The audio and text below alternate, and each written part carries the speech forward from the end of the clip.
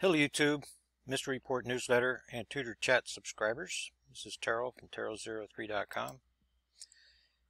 Today is January 28th, 2019. This is the Mystery Report newsletter number 4. The update report. This weekly newsletter program is all about helping people see God's wisdom hidden in plain sight, using his three witnesses of spirit, water, and blood, testifying in the Holy Scriptures from Genesis 1:1 through Revelation, and everywhere in between. Sit back. It's probably going to take about an hour to give you the update for this week. And looks like Crystal and I are going to be able to have our interview this coming Friday. If not this Friday, it'll be the next Friday. That's the day that works best for us. So far, neither of us have been, at least one of us hasn't been available. So that's going to be coming real soon. Then this is the Podcast-O-Matic. This is sent in by John. He recorded the 3738 programs from 2012 that I did on Awakened Radio. He's cut out the Project Black Star. That was the start of every radio show, and he's listing here for us. We're going to have quite a number of those. Very, very good series. Very proud of that series. We're very glad that John grabbed it all, and so it can be shared in these newsletters.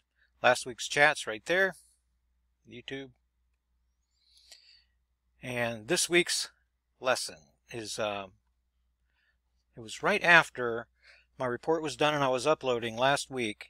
You can see Dr. Laura wrote me on the 21st, and she wrote me at 12:20. So when I started to make I shut the window, just putting my report together and sharing with you guys, Dr. Laura wrote me with these questions. So that's what we're going to focus on.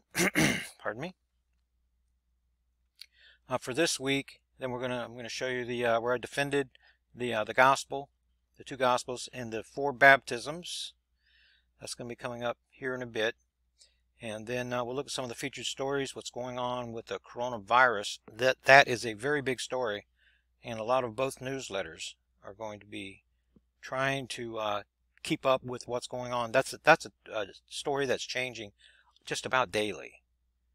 And this could be the big fail-safe, elite fail-safe plan one component of it that's being launched, and we're wise to keep an eye on that all the time, moving through this what's left of the winter and moving through the spring, because we could see other things that are happening that tell us that the time that the Black Star is almost here.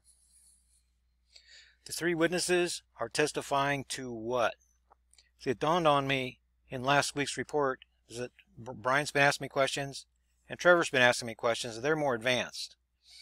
And so I was going through the report last week then, and I was even have to explain myself that some of this stuff is meat. It's real meaty, and it's going to, for the babes aren't going to be able to cover it. So whenever Dr. Laura wrote me this, then she says, I want to ask you a basic question.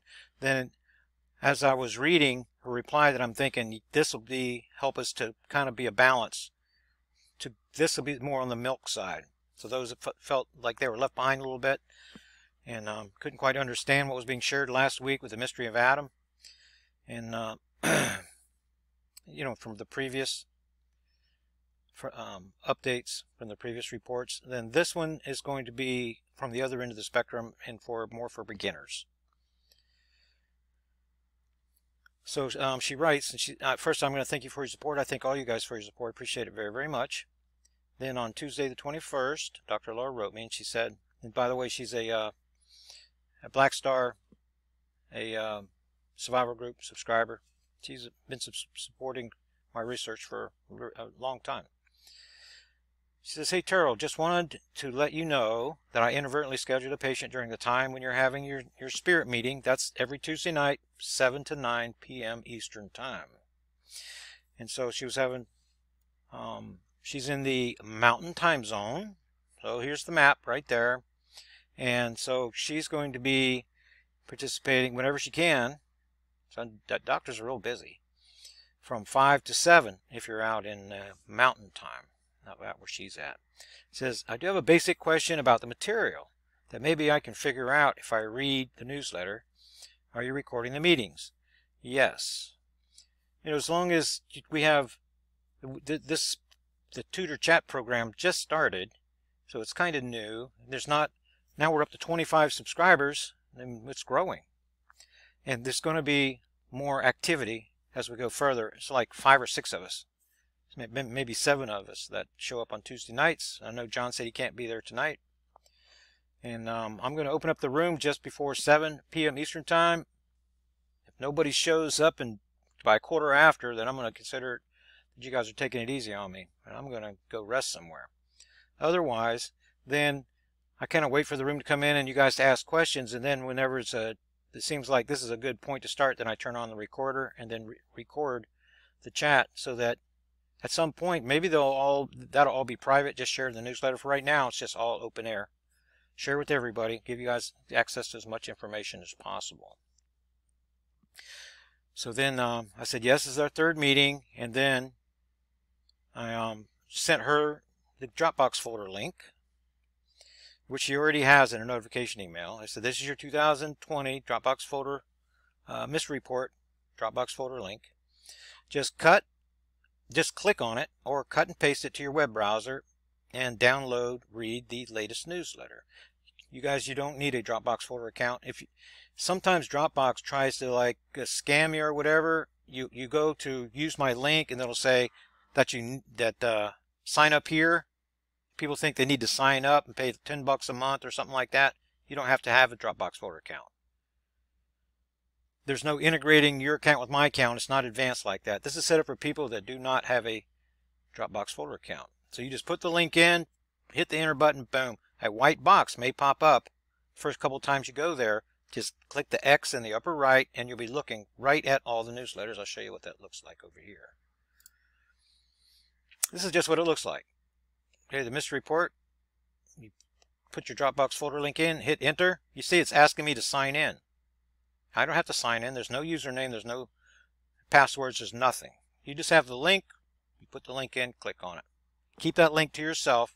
That's Terral03.com proprietary property. That's what you're paying for as a subscriber. One time a year, $25 per year.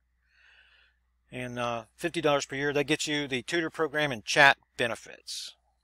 Okay, so that's what it looks like. So guess where this newsletter is about to go once I get the link fixed. Once I get that link fixed right there, then it's going to go right over here. As soon as this is done and I upload it, it's going to pop up right here. So this is the 2019, 5 of them for last year. They're all in the 2020 Dropbox folder. Now, by the end of the year, you're going to have 57 of these update reports. One done every week.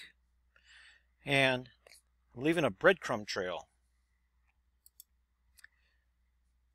I'm leaving a breadcrumb trail. I wanted to show you that. I want to show you that before. Well, I need to get the right browser up. Right here. See on this YouTube, this is the YouTube channel. That's right here. These are the videos that are up there. And you notice that there are some that are numbered. See the report 008, 007, 006, 5, 4, 3, 2, 1. If you subscribe today, this is where you're going to want to start. I mean, you can watch them all if you want. You're going to get benefit from everything. But these are the ones that are numbered so that each one of these lines up with one of those newsletters. And you're going to start at the beginning, the 2 Gospels. You see where it says 2 Gospels? If you can barely see it, 2 Gospels. This is on the 2 churches. This is on the 4 baptisms, right? So this is where it begins. This is how we're going to get your doctrinal foundation established, so that when I say gospel, instead of you going, oh yeah, the gospel, you're not going to say that anymore. You're going to say, are you referring to the gospel of the kingdom, or are you referring to the gospel of the grace of God? Because they're 2 different gospel messages. Only one has power today. That's our Word of the Cross gospel message. I'm not trying to say that there are 2 gospel messages going into the world right now that are saving people. That's not what I'm saying. It was happening back in Paul's day, but the bride of Christ, Peter, John, and James, the kingdom of priests, that's no longer in effect. That's been put in abeyance. The day of the Lord started with John the Baptist, but Israel rejected, they committed the transgression of Romans 11:11. Those who were called, that were chosen, Peter, John, and James, Cornelius, They were all gathered, but that kingdom church was cut off. Romans 20 verse 4, one of the most misinterpreted verses in the entire Bible, talks about Peter's kingdom church, I'm characterizing here, being cut off. The term they're going to use there is beheaded, but it is not. That's not what it means. People look at that as beheaded, but it's not. It's the whole church, and they're being cut off. Literally. So that this mystery time could come in. This mystery time is parenthetical to the day of the Lord that already started. It's just held in abeyance now. Whenever we're taken at the rapture, which is going to happen very soon, then the day of the Lord continues. The Holy Spirit drops us off, gives us, we meet the Lord in the air. Boom, he's come back down to the earth. Elijah, and that's the question that Brian was asking me. That do we know Elijah's name? He's in the world right now for certain. But no, we don't know what his name is. His name could be John, like it was John the Baptist. His name could be David. His name could be Elijah, Joshua. He's had lots of names. And he has to be recognized. That's the key. But he's going to have the spirit and power of Elijah like nobody's business. He's going to tell everybody how the cow eats the cabbage. He's going to be preaching the gospel of the kingdom. He's going to be telling them, to Israel, to repent and be baptized. That's how it's going to start. It's going to start the kingdom. By the end of the age, the gospel of the kingdom is going to go to the whole world. Matthew 24, verse 14. Okay, so we clear up confusion about when the Bible study is. That's going to be tonight, 7 o'clock Eastern Time. And then she has a question that maybe I can figure out. And am I recording? Yes. So she's asking about the recordings that I just showed you right here. So that's the first one. That's the second one. The one that we're going to do tonight is going to be right here. And this gives you all the information, all the activity for the week, all the debates that I'm participating in, the topics that I'm starting at christianforums.com. Everything in one document. So you are able to, every Tuesday, and by 4 to 6 p.m. in the afternoon, then you can download, to go to the Dropbox folder link. You'll see that the newsletter's there, and then you just click on it, download it, and then you can read it. This one today is 74 pages. Okay, so now we're going to get into Dr. Laura's question. Okay, the Dropbox folder link there. Find the radio section, last week's chat. So I posted the link right there for her, and at the top of the newsletter. Those 8 videos, the ones that I was just talking about, 0, 1, 2, right, are from the 2012 radio series. That's the one that John's sending in to us. And then she says that she has a question, which is a very good question. And it's easy for me, because I've seen these things for decades. It's easy for me to forget. Because seeing all that meat, you want to share the meat. You want to take the big old cleaver and chop off the leg, you know, and pass it around. But you have to start at the beginning. And many members need the milk first. This is a great opportunity to do that. So the question is, what do you mean when you say 3 are who are testifying? The Spirit and the water and the blood. I do not understand what you mean by those entities testifying. Testifying to what? Okay. So then, this is the Bible, the BibleGateway.com. That's where I like to go.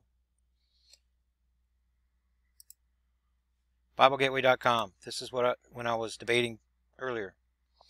Ephesians 4. This is the New American Standard Version, but you look at all the different versions you can get. Lots of different versions. And the one that I wanted to show you, this is the one that Brian uses right here. It's funny that on the bottom of the list is because they're alphabetical. This is the one Brian uses, and this right here is the one that Trevor uses right here. And the one that I recommend is the New American Standard. It's from the Critical Text. It's the best translation if your first language is English. That's the one that I highly recommend to everybody. Okay, so this is where I go. This is where the verses all come from that I'm sharing with you. Okay, so this is the quote, and these are the words that I was reading when I was answering Dr. Clifford Denton. And Brian wrote and asked me about, because Dr. Clifford Denton is still out there. I was writing him back in the late 80s, early 90s. And I didn't even have the internet. Then I remember debating. I used to get their addresses off the TV. I used to get their addresses out of magazines, and then I would write them with this information right here that was laid upon my heart to do. That was my work. That's what I did. And then they would write back, and I was corresponding back and forth with Dr. Clifford Denton and writing him commentary on these verses whenever all of a sudden I could see something. It's a spiritual thing, like the light shining around a door. And it captivated me for 3 days. Put down my pen, did not write anything for 3 days. And then after that period, in prayer, I started seeing the light of what this is about. It's kind of standing where Dr. Laura is. And saying, what do you mean? She's asking the same questions that I was asking myself because I was trying to write a thoughtful reply to Dr. Clifford Denton. This is the one. This one is he who did come through water and blood. Jesus Christ. Not with water only, but with water and the blood. And the Spirit that is testifying. Because the Spirit is the truth. Because three are who are testifying. The Spirit and the water and the blood, and the three are into the one. And this is the only translation I've found so far that gets all the verbs and the nouns in the right order exactly. This is exactly what the Greek says in the critical text. Where the New American Standard says three are in agreement. It doesn't say in agreement. Some translator decided to transliterate rather than accurately translate what he was written. If you read the Greek, this is exactly what it says. The bracketed part, this is from just 3 manuscripts in the received text that aren't even there. That shouldn't even be there. They have all these manuscripts, and they have 4. They have put it in there about the Father, the Holy Spirit, all that, the Word. That's not even in the manuscript. Somebody, well, took liberties. So I removed that part. This is exactly what it says. So as I say, she's asking a very good question that speaks to the heart of how God reveals his wisdom using 3 witnesses of spirit, blood, and water from Genesis 1 through Revelation, and everywhere in between. If you're familiar with the Matrix movie, then I'm in the Morpheus position and you're in the Neo position. And I'm here to show you how deep the rabbit hole goes. This is a rabbit hole that is humongous. Once you see the 3 witnesses, you start seeing them everywhere. You start seeing them everywhere in the Bible. You start seeing them inside yourself. You start seeing them everywhere in the cosmos. They are everywhere once you start seeing them. So what my job is to help you be liberated from the Matrix, very similar to the way of being enslaved to denominationalism. So many different denominations all talking about the same Word of God, one truth. So I'm assuming that you haven't read my book, The Mystery Explained, and that you're behind in reading the first 8 newsletters and watching the, which that's kind of obvious if you're asked, because it was posted last week. The radio shows and things was posted. So pretty sure that assumption is going to be right. Nothing wrong with that. Let's try to help you to get caught up. So, assuming that you haven't read my book yet, and assuming that you're behind on keeping up with what's going on here, then this is where I would send you. This is the update on God's True Bible Code.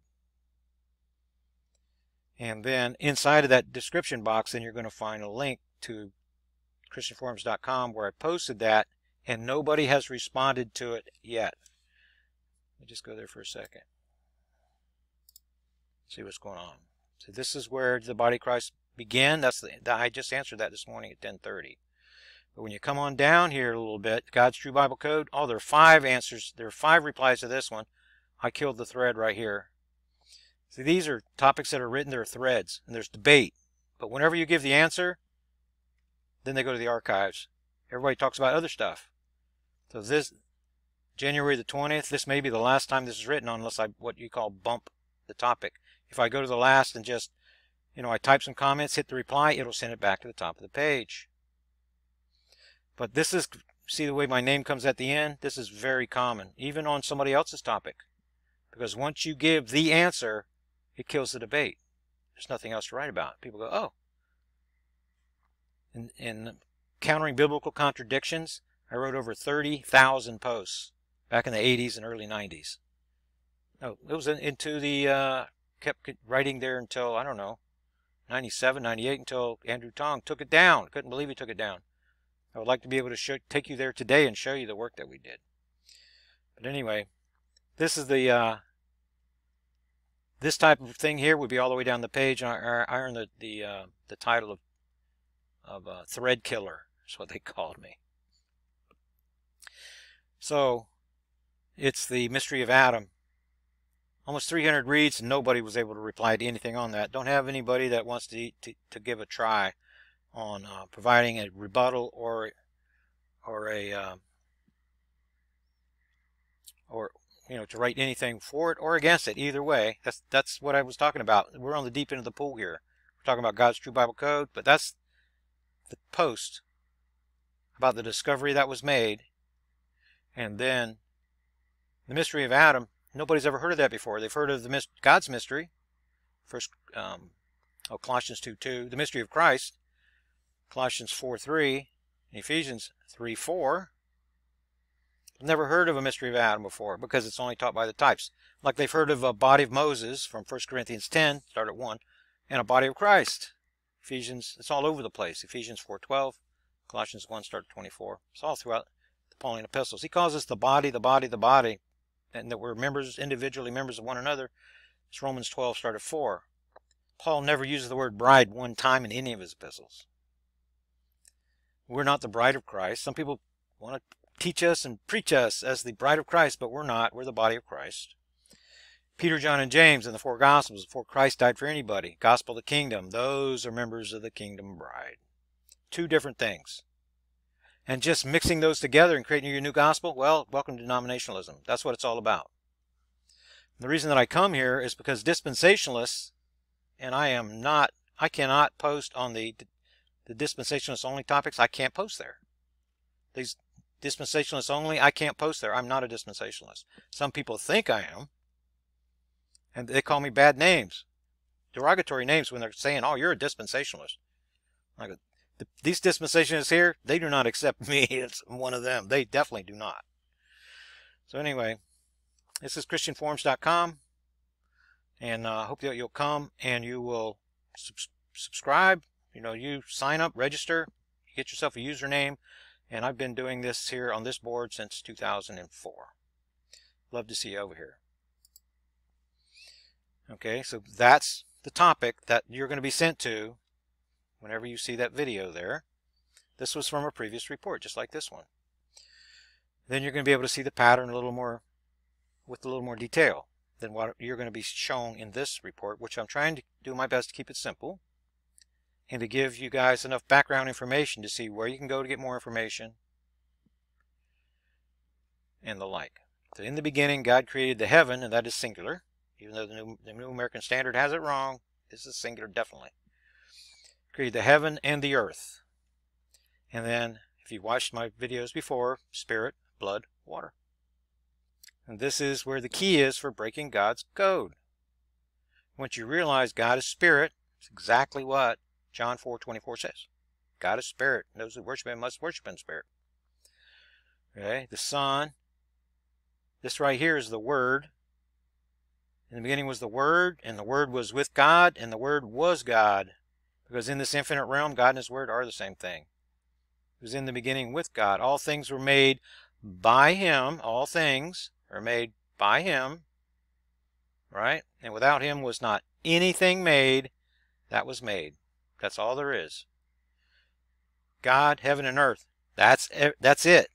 Now, you're a member of Adam's body here. You're a member of Christ's body here, and you're a member of God's body here. It is really that simple. This is the only realm that's real. These realms are created. It doesn't say in the beginning God created the infinite realm. The infinite realm is infinite.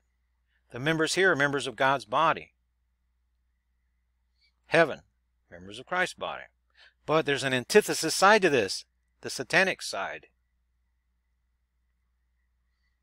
Okay? And then in this realm here, you have the heavens, heaven, and earth, just like this is right here. I pulled up the better diagram for you this week. The heavens, heaven, and the earth.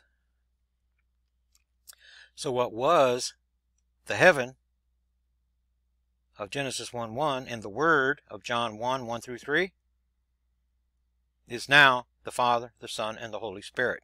I know some people that are seeing these concepts for the first time are shaking their head and going, holy moly, what in the world is this? But this is where, if you need a little bit of logic, my Father who art in heaven, my Father who art in heaven, this is where my Father who art in heaven gets his name, from heaven of Genesis 1:1, which is the highest heaven. 1 Kings chapter 8, start at 26. And I'm going to mention that to her. David knew all about the highest heaven in the heaven. Highest heaven, heaven.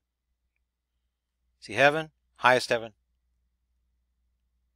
And once you see it in these diagrams, then you're going, oh man, look, there's heaven right here. Because there's a heaven that's begotten in Genesis 1:8, right? The waters above, the waters below. There's heaven. But then there's heaven in Genesis 1:1.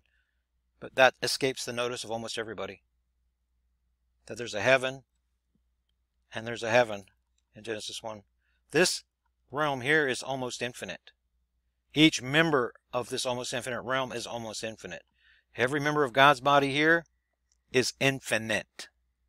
Each cell in God's body, that's us, is infinite here. That's the way he made us. Infinite, perfect. From the day that he made us we're members inside of our body already. And then our brethren incarnated inside of us.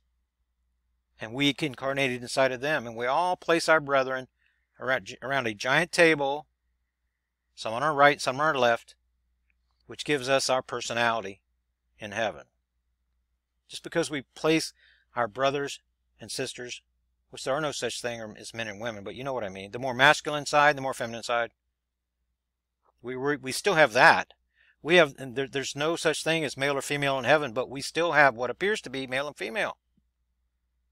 It's just some are more aggressive, would be characterized by us.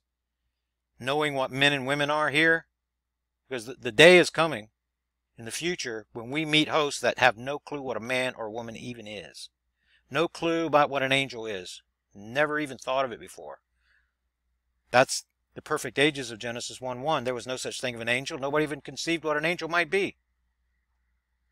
It's only after the earth became formless and void that the heavens and the earth were created, reconstituted. And then those realms housed the halves of men that were broken. I should say the halves from the immortal souls that were broken. Like Adam was made in Genesis 2:7. He didn't have a soul. He didn't have a body, he didn't have a spirit. He didn't have a soul. He was a living soul.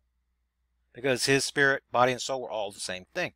Eve inside of him, the seed inside of him, perfect, just like Genesis 1:1. It's whenever Eve was taken out and then the fall. And then you have Adam, Eve, and seed having the triune image.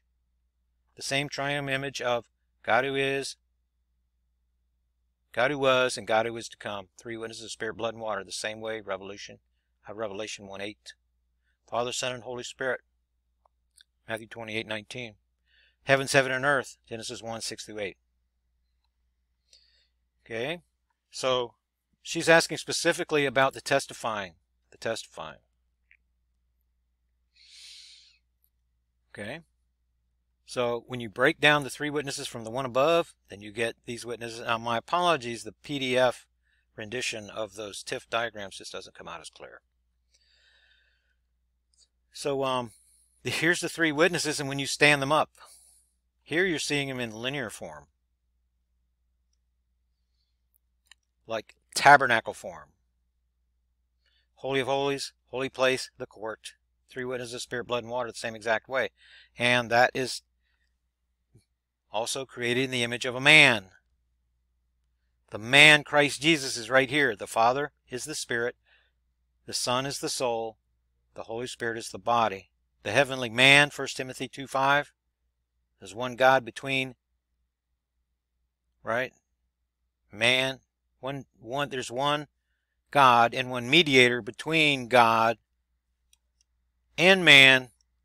The man, Father, Son, Holy Spirit, Christ Jesus, not a human being man. You see how Scripture's written to be interpreted in multiple ways? This is man Christ Jesus. You're thinking of the person walking around on the earth as Jesus Christ, but that's not what Scripture's saying. A reference to Christ Jesus is a reference to the heaven of Genesis 1:1, made into the Father, Son, and the Holy Spirit, the almost infinite realm, into whom we are seated in the heavenly places in Christ Jesus. This is Christ Jesus right here. And Paul's writing about Christ Jesus. He's the only one that can write about Christ Jesus. He's the only one that sees the mystery of all this. It's through the wisdom given him, through the Apostle Paul, that these things were even drawn. Had to get it from the Apostle Paul. And then, from what the Apostle Paul said, God leaves us breadcrumb trails in the water witness of Scripture, in the kingdom epistles, New Testament, and in the spirit witness of Scripture, the 39 books of the Old Testament, 13 times 3. Okay? So the earth was formless and void, and darkness was upon the face of the deep, until the waters above, where the angels dwell, and the waters below, the earth where the men dwell, the expanse overlapped to beget heaven. This is where the Venn diagrams come in. For this right here, it reminds me of Luke 1:35, where the power from on high overshadowed the Holy Spirit, and the Son is begotten. He's called, the Holy Child is called the Son of God, the only begotten Son, right there. Begotten in the same exact way, the waters above and the waters below begat heaven. Heaven is begotten in Genesis 1:8. The Son is begotten by the overlapping. First you have the Word here, or heaven, whichever you want to call it, because it's the same thing. And then, just like the earth was separated into heavens and earth, this was separated into the Word was separated, and heaven was separated into the Father and the Holy Spirit. There was darkness upon the face of the deep the same way. You see, so when you're reading Genesis 1:2 about the earth becoming formless and void, the Word had to be sacrificed. God had to sacrifice His Word, so it had a triune image, so He could send the light into heaven of this realm as the Lamb of God to take away the sin of the world. So you have Christ Jesus here, still there right now, which is an incarnation of God's Word from the infinite realm. God and His Word are still there. We go back through this veil, we're going to be there. God and His Word are going to be sitting right there waiting for us. Heaven is an incarnation. Earth is an incarnation inside of the Word, in whom all things are held together. Colossians 1, this is Christ. This is Christ Jesus right here. In whom all things are made and all things are held together. Too. I've shown you that diagram previously. Okay, so this is where I begin talking about the heaven and the highest heaven. 1 Kings 8:27. Break the heaven of Genesis 1 down to realize is the Word, where God is God, heaven is the Word, and the earth is all things. Break God's Word, heaven, down into 3 witnesses, and you have the image of a man, and you get my Father who is in heaven, the Son, and the Holy Spirit. My Father who is in heaven gets his name from being the spirit witness of heaven, who testifies about His Son like your spirit testifies about your soul. Jesus Christ testifying about my Father who art in heaven helps us understand the relationships existing between, and that word relationships is very important here, the relationships between the 3 witnesses, the relationships between the Father, Son, and the Holy Spirit, God who is, God who was, and God who is to come. Adam, Eve, and seed. They all have things in common. Spirit witnesses come first, right? Water witnesses come second, and then the overlapping begets the blood witness. Thing is, once the spirit witness comes, the water witness comes second. The witness that comes last is the blood witness. It's begotten by the overlapping of these 2. But the blood witness is the one that's put first. So the last that was first is last. What was first, the water witness that came first, is now last. And the one that came last, the blood witness, is first, following the spirit witness. Okay? So to give you an example, stepping from the Old Testament veil. Do I have those that pulled up for you guys? I don't, but I want to pull it up for you. Okay, as I'm moving through these diagrams, spirit, blood, water. Looking at the same thing that has the image of the man. This is the same image as the temple, the same image of Scripture. And this is a timeline, a prophecy mystery timeline based on, pardon me, God's living word. So these 39 books back here, the final 2 verses, Elijah's coming to restore the hearts of the fathers to children, which is innocence, and the hearts of children to their fathers, which is immortality. That's what he's coming to restore, all things. John the Baptist steps right through that veil. He is the second veil. This veil right here is the book of Acts. It has a divider that stands between the blood witness and the water witness. But you see, John the Baptist, Christ, and the 12, this is a triune ministry here. Father, Son, and Holy Spirit. And that's what the blasphemy of the Holy Spirit is. The Son says, you can blaspheme John the Baptist. You can blaspheme me. Well, that's what Christ is saying. You can, because this is the Son of Man, little s. This is the Son of Man, big S. Son of God, little s. Son of God, big S.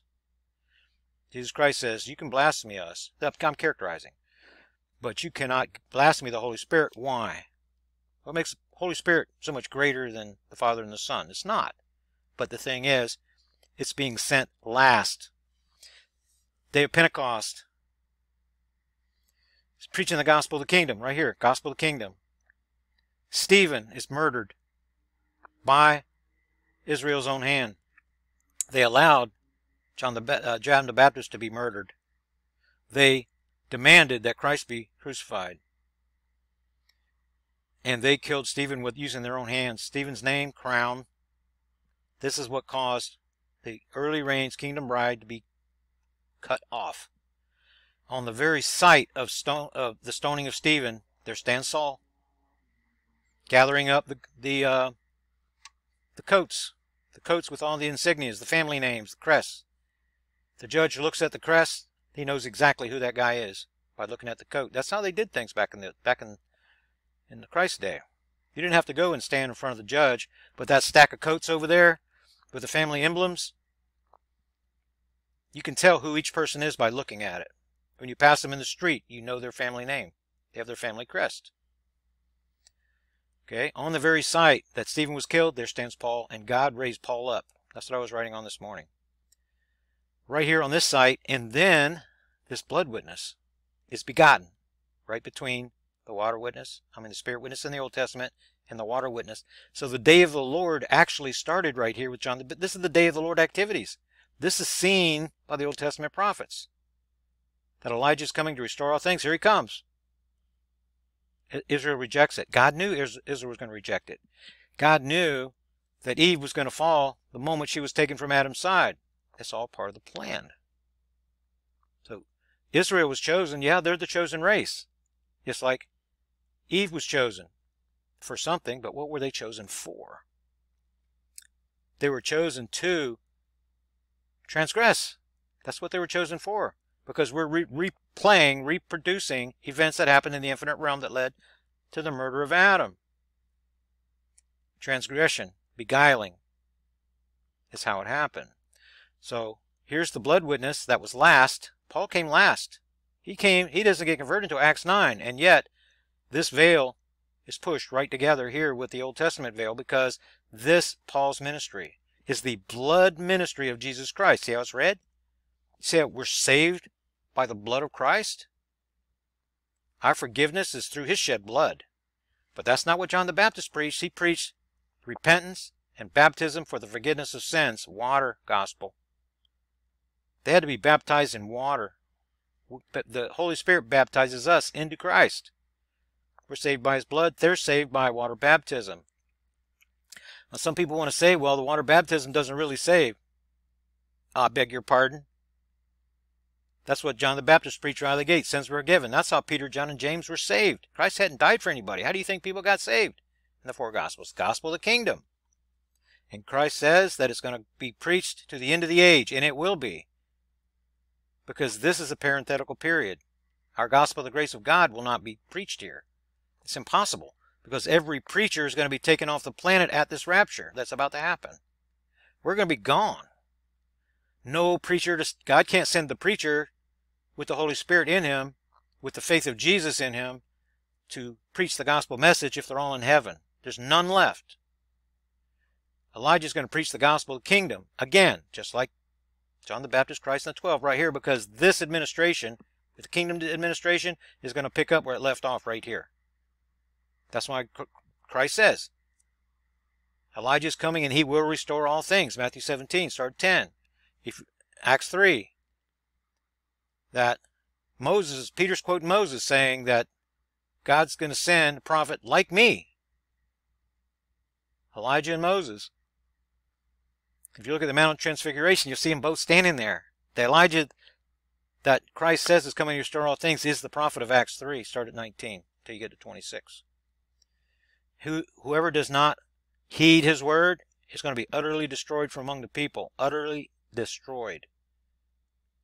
Most powerful thing that ever walked this earth is going to be Elijah when he's coming. He's not coming here to die on a cross. He's coming here to restore all things. We're going to be sitting in the heavenly places whenever that's taking place. The only reason that Elijah can come here and restore all things is because the devil's chained and all of his minions right here. The day of the Lord begins. They're chained. We are raptured. We go to the judgment seat of Christ. 2 Corinthians 5:10. We're going to receive the rewards. We're going to occupy those heavenly seats. Heaven's going to be restored. And earth is going to be restored on earth as it is in heaven. On earth as it is in heaven. So the Lamb and us, we're doing in heaven what Elijah and Israel's doing on the earth. And we're going to continue doing it until Elijah is recognized first as the prophet, then he's going to be recognized as the King David.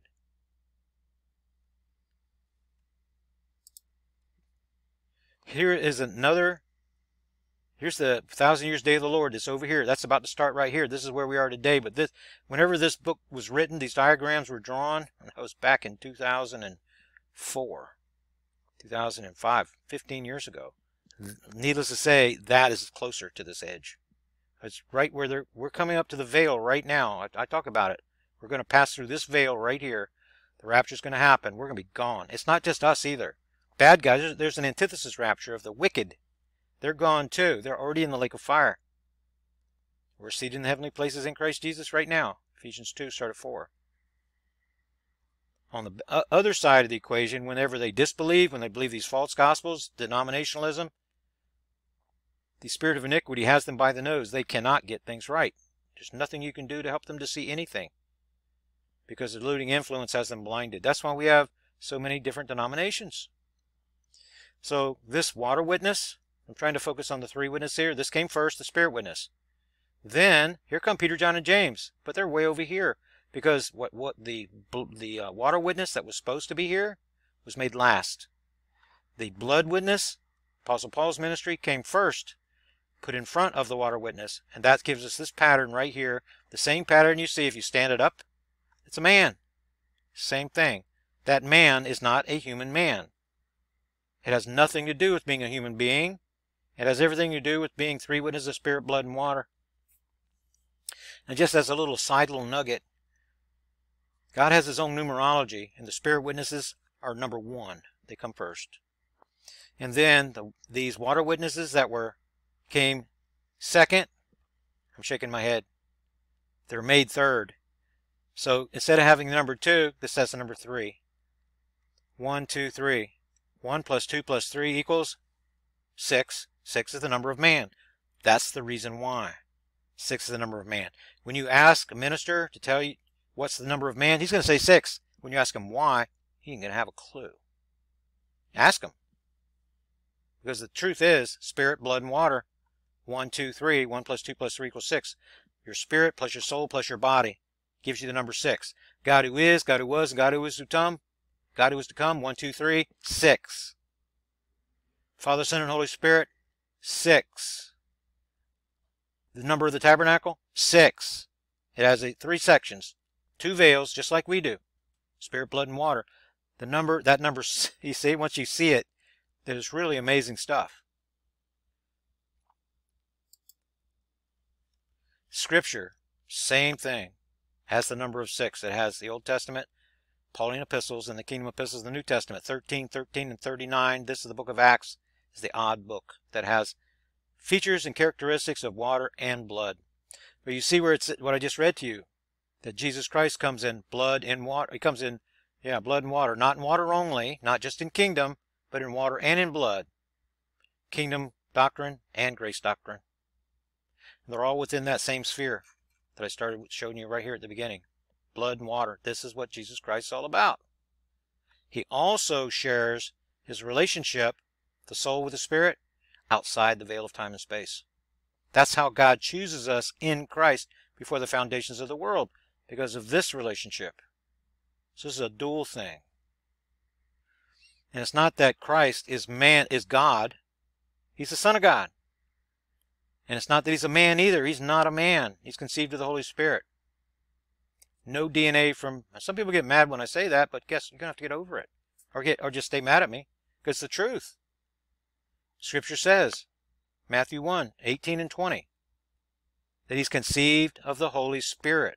The overlapping of the Father and the Holy Spirit. You see, he's also of the Father, too. Right? But this is infinite. This is a drop of water. Infinite drop of water. Christ, almost infinite. He's something in between God and men.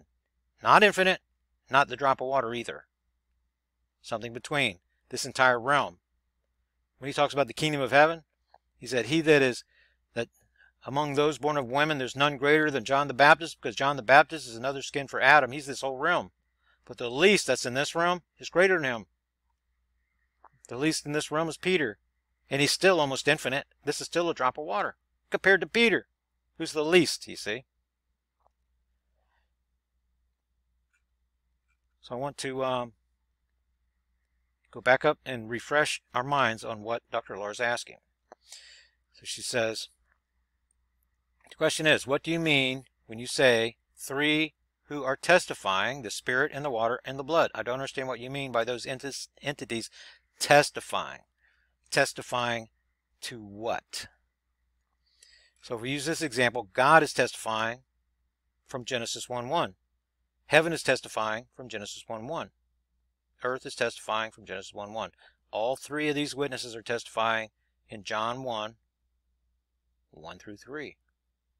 The Word is incarnate in John 1:14. They are testifying constantly. When you read the scriptures and you know the testimony of each, then you're able to recognize God is a spirit witness, Christ is a blood witness, earth is a water witness, and you're able to go through and see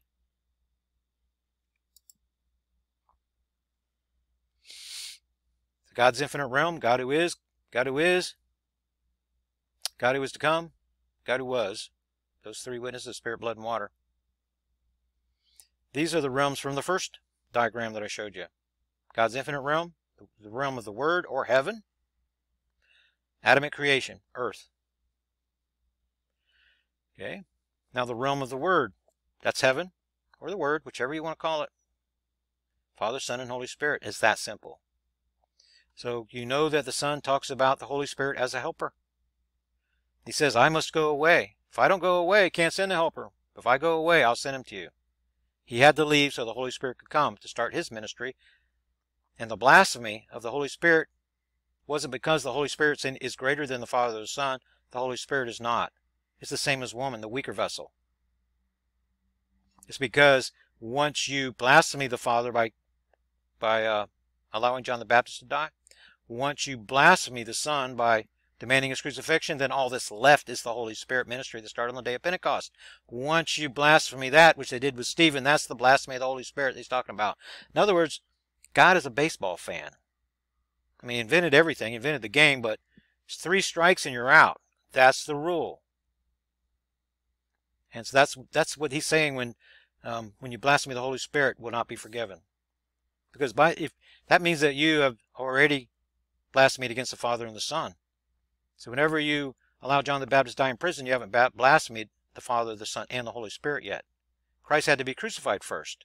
And then, after the day of Pentecost, the reason that those two chapters, Acts 6 and 7, are written the way they are, and focusing in on Stephen, and he's full of the Holy Spirit.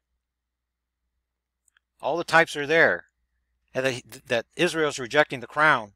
That's what Stephen's name means. All three witnesses are being rejected with the rejection of the third one. Okay, so then the thrones, God's throne, Christ's throne, David's throne. That's what I was saying. Which David is another skin for Adam.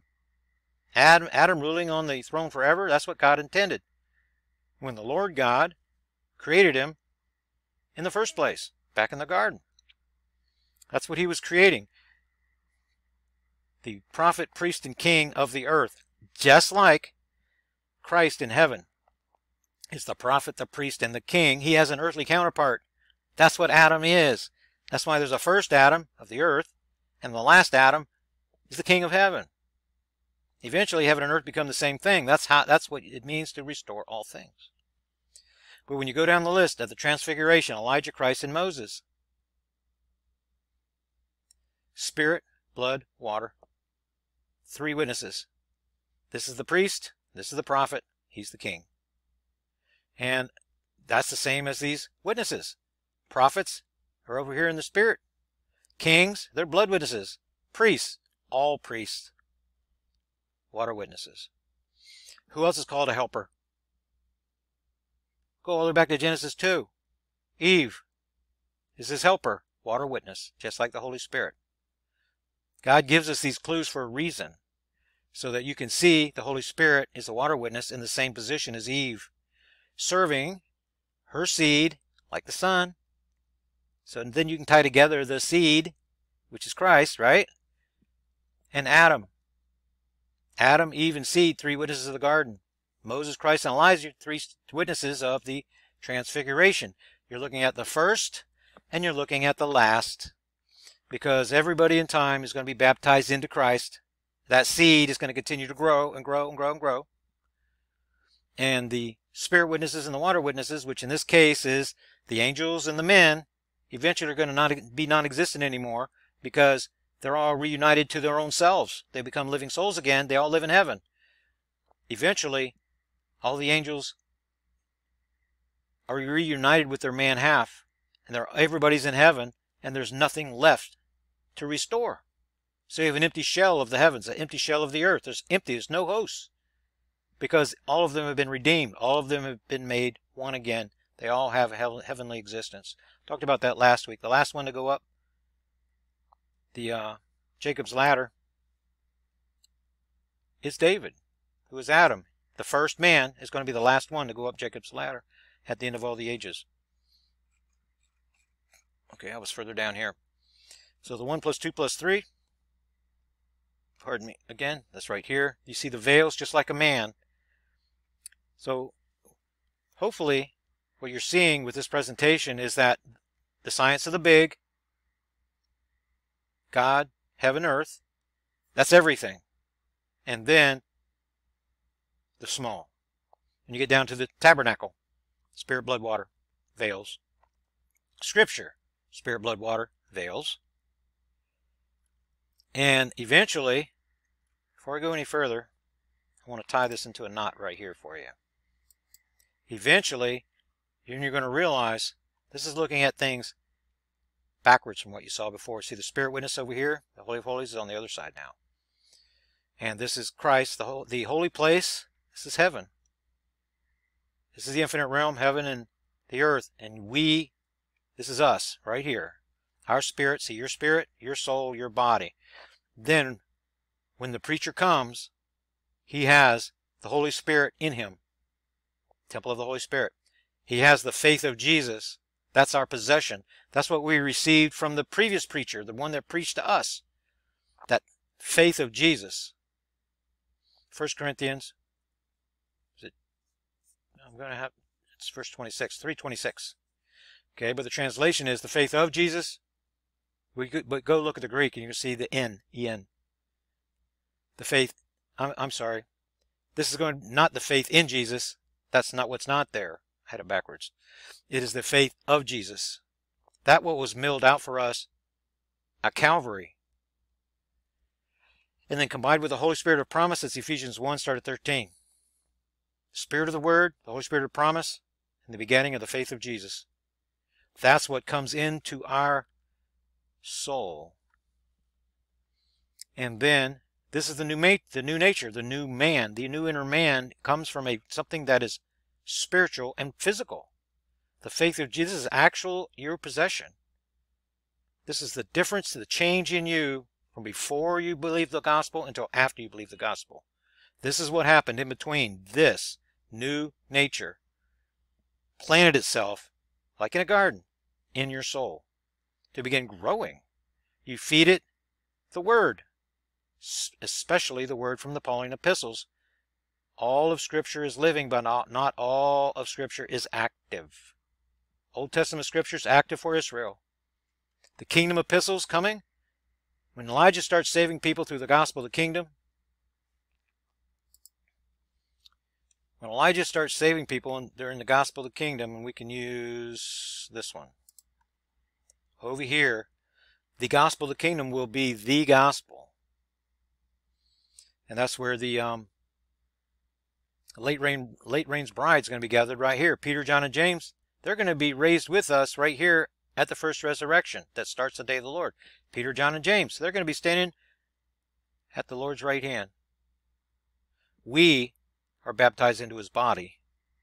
It's going to be some time before Peter, John, and James realize that they're not the big chickens that they think they are. Standing in front of the Lamb, they're looking around into heaven, and they look like they're the stuff.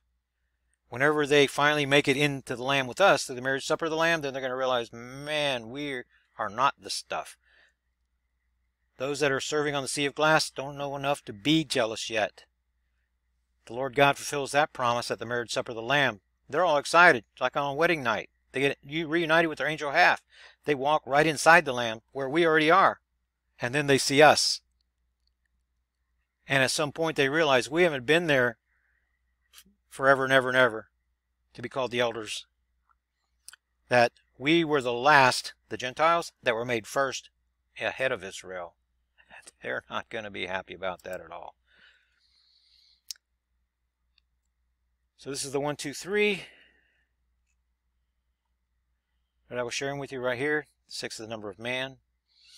And then Laura's question. In your statement that God is testifying through the Spirit witness and created heaven, the blood witness, and earth, the water witness, I'm not sure I understand what it means to be a witness in the context that you were describing. So I'm at a loss to wrap my head around these concepts. And Dr. Laura, you're not alone. Most of the people that we try to share this with in the world, they're never going to be able to wrap their head around it. Some of the members of Christ's body, for those whom Christ died, they're going to be able to see bits and pieces of it, not put the whole picture together. We have babes in Christ, 1 Corinthians chapter 3, start at 1. And you have the mature in Christ. That's in the chapter before, 1 Corinthians chapter 2, start at 6. And there's a large gap in between.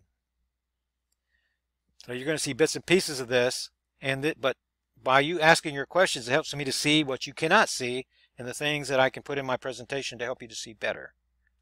And then to pray for you like you're praying for me. This terrible, going through some real terrible things at this time. And so that is why Paul teaches that we have countless tutors in Christ, which is a good reason to be a subscriber to the Mystery Report newsletter chat program.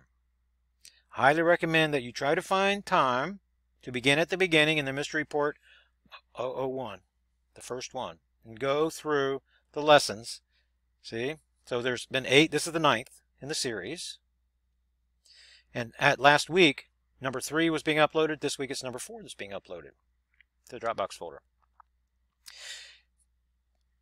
If you start at the beginning and go through all the newsletters, even if you just read the opening, what I'm reading to you right here, the opening report, then you're going to, the first one is going to be on the 2 Gospels, then the 2 churches, the 4 baptisms, the differences between Jesus Christ and Christ Jesus, the differences between God, my Father, art in heaven, how the mystery diagrams work.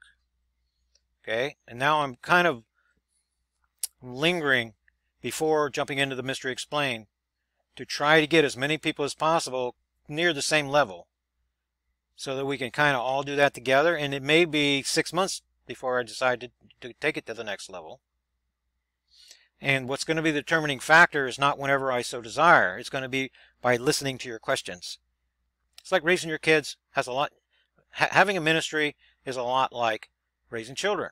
I have children, I have grandchildren. Then you are going to judge. You're not, whenever you have a 5-year-old, you're not going to bring up the topic of sex, for example. What you're going to do is when you hear the question, then you're going to shape your question based upon how they asked it, how much information they appear to already have, and how much you want to add to it, right? You're going to answer their question, and then you're going to let them go and grow, and then they're going to come back with a little more complicated question. By the time they're 7, 8, 9, 10, well, by the time, you know, they're in junior high and then high school, they're asking the more complicated questions, and then you're ready to go into more detail. Pretty much going to be the same way. If you know, for the same reasons that you wouldn't give the whole story to a 5-year-old, then that's what my goal is. I try to be aware. I'm sure that Brian and Trevor, they want to run ahead. And I can remember going to Bible study every Monday night for 5 years with a lady minister, and Judy Bailey, bless her heart, and her mother Catherine Smith, who taught me. This lady was so frail, I was afraid that she was going to fall down and hurt herself. She must have been 80-something. She lived downstairs from me in an apartment that I lived back in the 80s and 70s and early 80s. Okay, so I used to run downstairs and have Bible study with her once a week, and then on Mondays, then we would drive to her daughter's house, and we sat, and she had about 30 people, something like that. And I grew up more and more rather rapidly, and I remember being disappointed whenever they had a new person come in, because then Judy would put it down in low gear, creeper gear, and begin at the beginning again, and then I felt like the whole week was wasted because I really wanted the meat, give me the meat, right? So that's what I've been doing for the last couple of weeks, and now I realize, in talking with Kathy, with writing back and forth with Kathy, and hearing Dr. Laura's questions, that it's likely that we need to go a little slower before we're ready to jump in, build the foundation a little better, get everything just right, so that when we build the house on top of it, then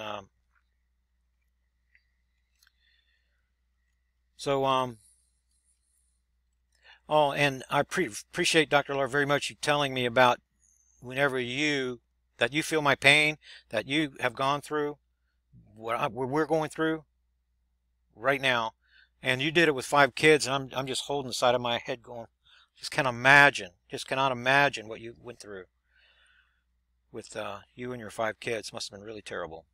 So we are doing better now. Hopefully that the bug thing is over, and that it's still going to take time for us to recover from all that, physically, emotionally. The emotional part of this is very destructive, and it's like climbing yourself out of a hole, and you have to throw a lot of your clothes, a lot of your possessions are just thrown away. You have to start all over.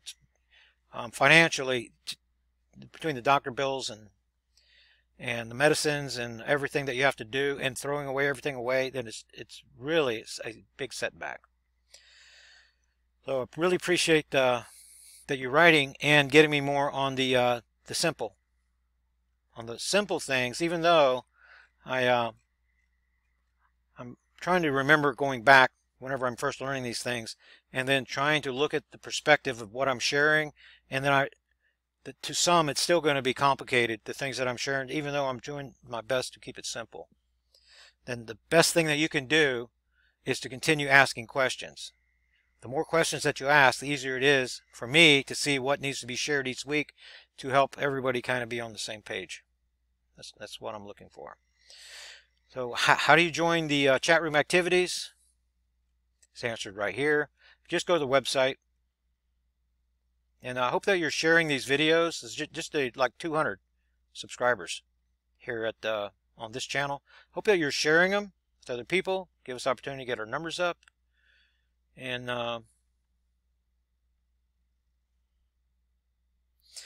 I was going to go show you the website just for a second.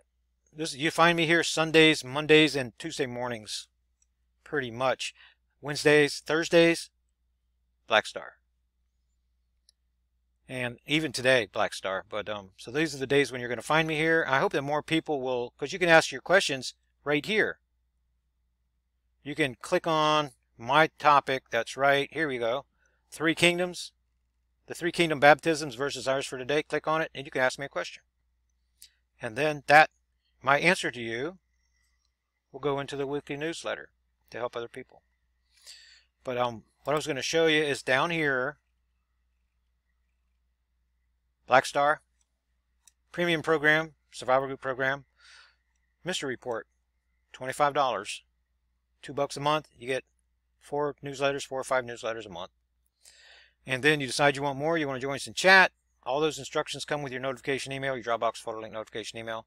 Just $50 per year right there. And you get the ebook version of my book, The Mystery Explained, attached right to your notification email for free. If you're not familiar with PayPal, I've had an account there since 2004.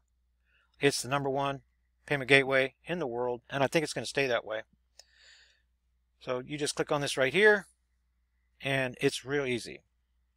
You're protected, I'm protected, and it's a it's how my book keeping my accounting system works, is through PayPal. That's how your notification emails are sent. If you're a Black Star newsletter subscriber, all of those notification emails have been sent. So if you didn't get one, then write me, and then at the special email address, not at the website, right? And then I'll get that to you right away. If you're a 2019 subscriber to the Mystery Report, just use the same Dropbox folder link.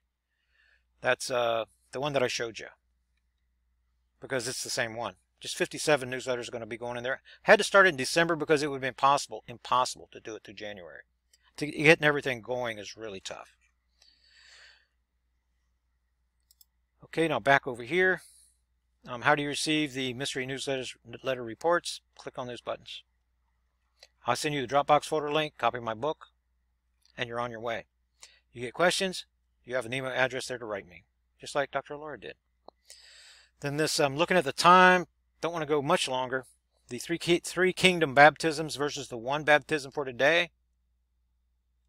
This is the fellow that's, he's getting this guy debated with me back in 2004, 5, and 6. He doesn't see it yet. He says, he's trying to be polite. I always try to be polite to everybody, even when I disagree with him. He says, thank you too, but I'm not going to repeat what I believe is a false teaching, distorting the gospel. I give people credit for being intelligent enough to read the opening post. I'm just kind of shaking my head. So in other words, I'll ask him these questions in closing. That's why you see originals up here. This is the opening post. This is the original reply. This is my original reply to him. Then he comes back at me again. Down here, there's a method to all these links and madness. When you follow along, you're searching the scriptures diligently, you're following along, then you're going to see how my clarifying statements make the point and defend the opening post. Every time you see OP, it's a reference to the opening post. That's the thing. If you're not a board forum person, debate person, you don't know what that means. And, I was writing out opening post, but now, if you guys are following me, OP, opening post. There's my work. He's trying to refute it. So I asked him at the end of that other reply, do you see the 2 gospels? Do you see the 2 churches? Answering no would explain why you appear to be mixing the doctrinal precepts, teaching the 2 gospels and 2 churches together to create a 1 gospel and 1 church that has no place in biblical reality. This guy really believes there's only 1 gospel and 1 church. And anybody that says otherwise is condemned to the lake of fire forever. This is what he writes. Absolutely, I say no to both false teachings. This is a conclusion that I'm teaching false teachings. You don't draw your conclusions first. You lay out the evidence so that the reader draws your conclusion. Then, if you want to pass judgment, you don't do it right out of the starting gate. That's not good. And he's already admitted to being lazy. He's not going to give a good reply because he just figures everybody else not going to be baffled, not going to be, because he thinks he's got it and he doesn't. Here are the scriptures that he's using to support what he's saying. He says, this is not, absolutely, I say no to both teachings that have only came in the recent past, as if it's created by denominationalism.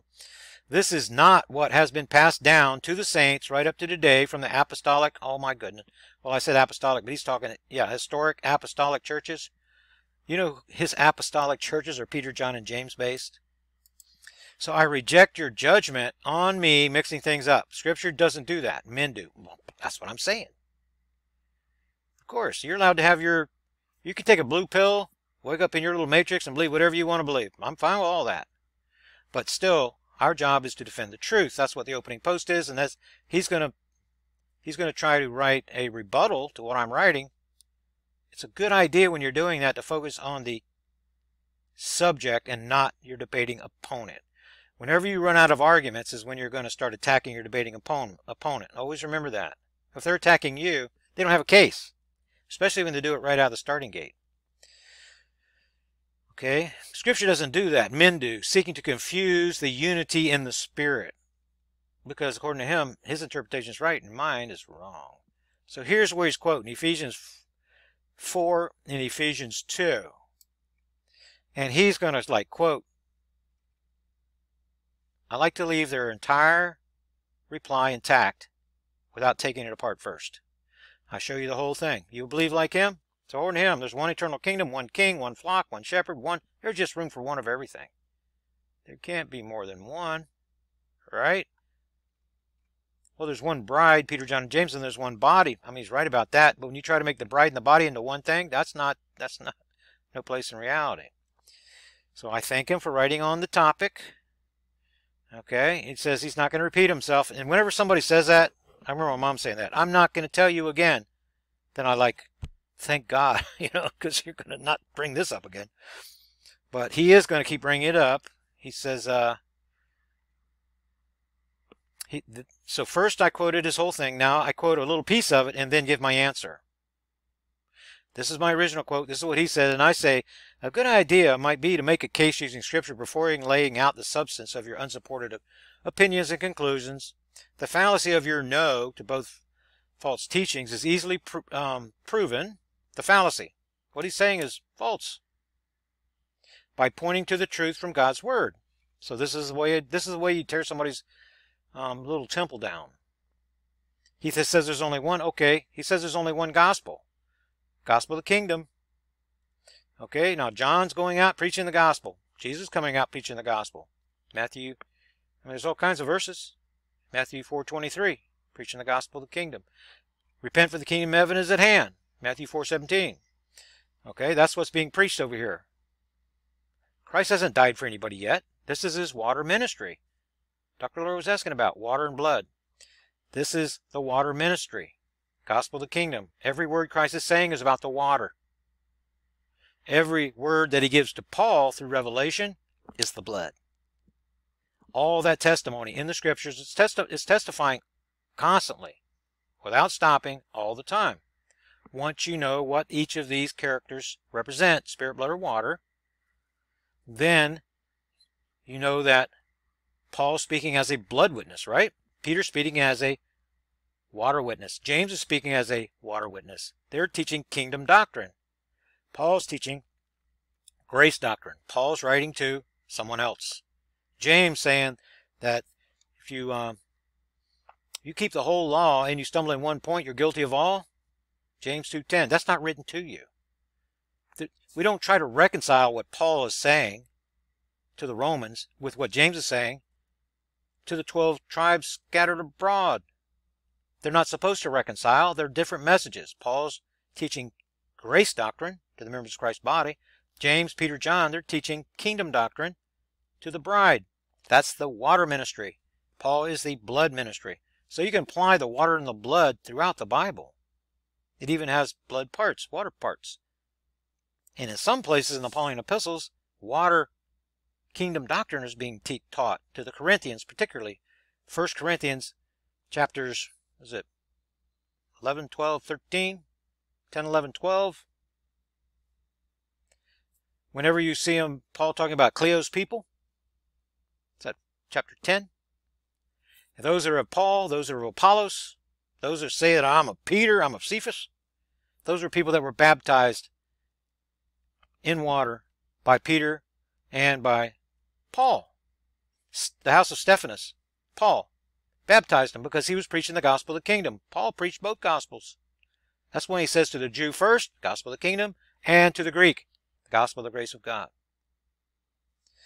Now, Scripture is written in such a way so that to deceive, you say, well, why would God do that? It's because he's going to give you the truth as a son of God, and the children of disobedience are going to interpret it a completely different way.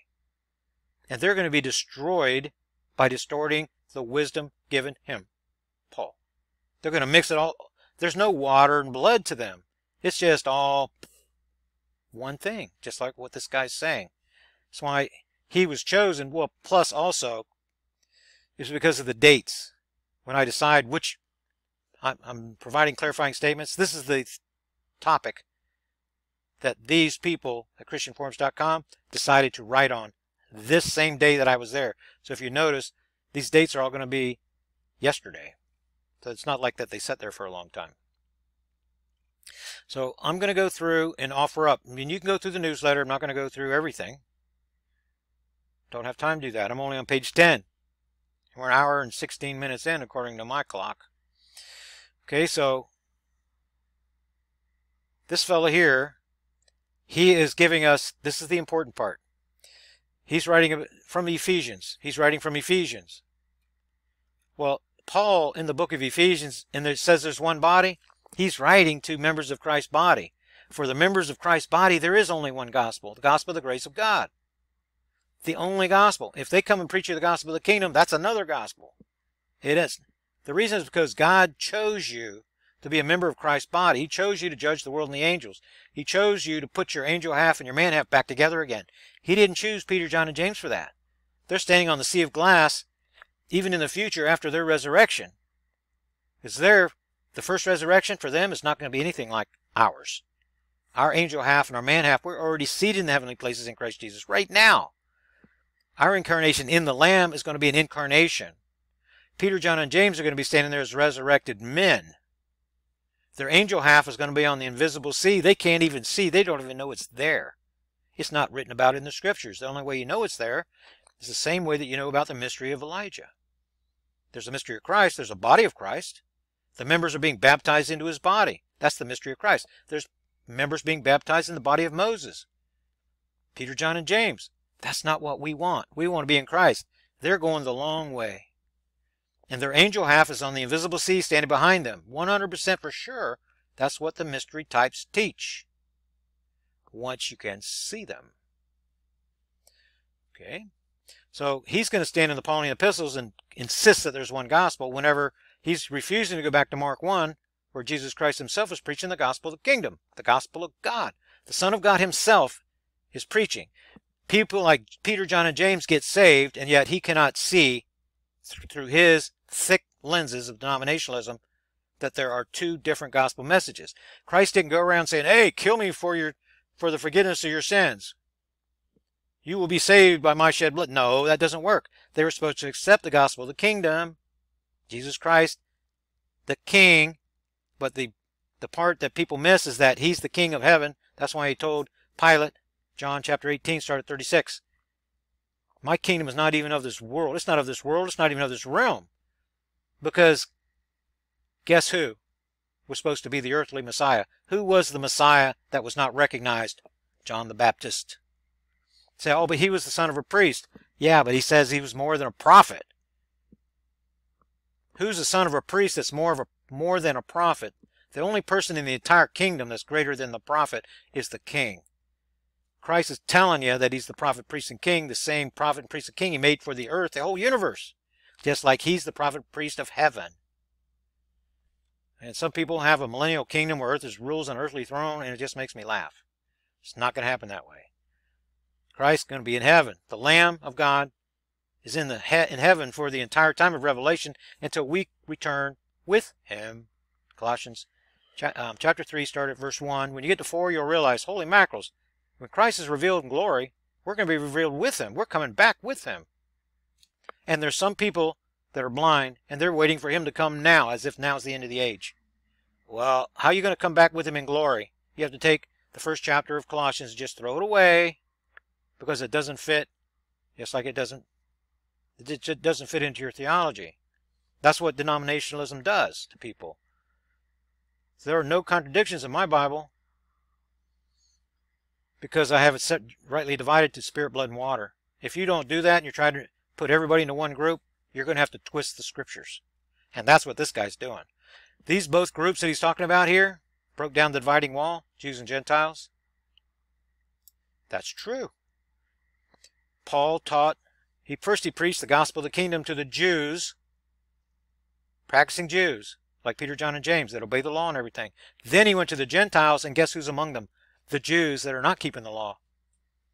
Half Jews, like the Samaritans. Right? Those are the ones that are being put into one group, whether they're Jew or Gentile.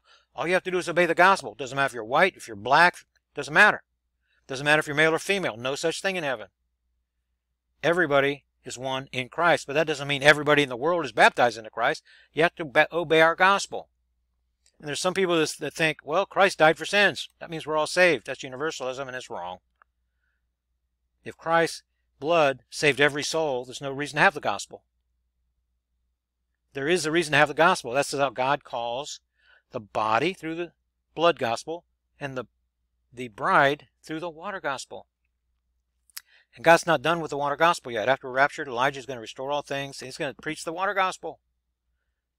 Because the last that was us, was made first. He's gathering us first. And then he's going to gather them last to the end of the age. We are nowhere near the end of the age. The black star comes to start the day of the Lord. That's happening now. 3,600 years from now will be the end of the age. That's where the Great Tribulation is. So if you're a pre-tribulation rapture theory guy, as long as your rapture happens 3,600 years before the tribulation, then you're right. If you think that they're anywhere connected to happening at the same time, then you're going to be wrong, based upon the truth of Scripture. So then I have to say to him, after he says there's one of this and one of that, you don't see any Scripture here. No, Peter, John, and James are representing the prophetic kingdom bride gathered by the gospel of the kingdom when Paul, Barnabas, and Titus show up at the famous meeting in Jerusalem. Acts 15, Galatians 2. Peter doesn't even understand the truth of the gospel. He gets rebuked by Paul in Galatians 2, start at verse 11. Peter wasn't straightforward about the truth of the gospel. He didn't even understand the gospel, our gospel. Go back to Galatians 2, start at verse 1. He's sent by revelation to go and submit the gospel to Peter, John, and James. They didn't know what it was. They thought that Paul's Gentiles were joining them like Cornelius. Paul had to tell them, no, this is something brand new. Brand new. Our gospel is according to the revelation of the mystery. Romans 16, start at 25. This gospel, the gospel of the kingdom, was seen by the prophets. The betrothing of Israel, the kingdom coming, Elijah coming to restore all things. Nobody saw Paul in the Old Testament. Nobody sees our body of Christ. Nobody sees our redemption through Christ's shed blood. If the devil would have seen that, if God didn't keep that hidden in himself, the devil would have seen it and not crucified him. God had to keep it a secret. That's why the prophets couldn't see it. Prophets can't prophesy about things hidden in God. That's why he raised up Paul, to show us all those things. Okay, so this is getting really, really long. There's a whole bunch of supporting arguments here. Whole bunch. Christian debate. Where did the body of Christ begin? That's the one that I just wrote on. Hit the button at 10:30. At 10:30 this morning. There's your answer. Began in Acts 9. But these dispensationalists, some of them believe in Acts 2. That the church started in Acts 2. Peter preaches water baptism there. Paul's not raised to Acts 9. And he's not necessarily saved on the road to Damascus either. He's on the road to Damascus when he's struck down. He's raised up after sending Ananias on the road called Straight in the house of, guess who? Judas. That's whenever the scales fall from his eyes. That's when Ananias finally caught up to him. And the Lord told him where he was going to be caught up. And then there's, so you have progressive, traditional, I hope I got this right, I studied this years ago. Traditional Disbys, Acts 2, and the church didn't even start there. Acts 9 Disbys, they call them, I don't know, progressives or whatever. This is what it really is. And then Acts 13, because whenever the Holy Spirit says, separate unto me Paul, well, Saul and Barnabas, this is where you see his name being, it appears that his name being changed. Paul's name doesn't get changed. He's just known as, like most of the people that lived back in that time, then they had their Hebrew name and they had their Greek name.